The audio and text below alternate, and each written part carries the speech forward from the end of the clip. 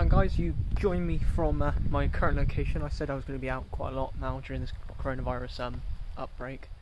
I'm basically just out in the middle of nowhere. I said I'd avoid a beach, but this one's quite a pebble beach. Not many people have always come here much. And it's just it's just to show you, like, you can get out there and take photos and take a little precaution with the mask, only because I don't really want to pass it on if I ever got it to someone. Just want to show you my setup currently, how I'm getting on, and just to walk you through the composition. So what I'm ideally going for today is pure texture, because out here with pebbles I like to get the different tones, and also I like to capture as much as the golden hour as possible, purely for the fact of golden hour is kind of underrated. Everyone goes for those sunsets, but the problem is with sunsets you can't really get the exposure right sometimes, and you do have to go for that highly HDR look if you want to, by taking your bracket shots. But with golden hour you can kind of compensate for that. I always bracket, because you should always saturate your sensor and get as much information in as possible, especially if you shoot them raw, which I advise you do, guys.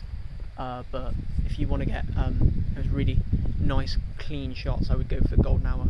And you can get there about an hour early, and it just helps you prepare for the shot. So what I'll do is show you quickly everything I've done to set up the rig. So right now I've got my heavy duty Manfrotto tripod out with me. It's old but it works, keeps everything still. I always do it for landscape. I do have a lightweight one for when I go around doing street photography. What I've got on that, if I just pop you around here, so what we've got is the Mikey 12mm lens. It's my go-to for any kind of wide angle shot, and what I do, I put a bubble level on there purely for when I'm out here. It's nice to just get everything straight, and that means I don't have to crop after the fact, and that means I have as much information in that sensor as possible. Ball head, I'm using an Arca Swiss, cheapy one, but Arca Swiss with an L bracket works really well. What else?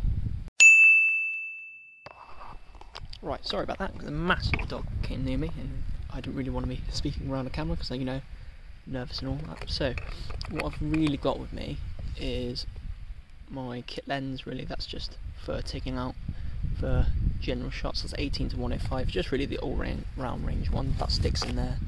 And then I got my two prime lenses, which I always use, which are the 50mm 1.8 Olympus, and the Olympus 28mm 2.8, which is amazing for street photography, but it's always good as a backup lens.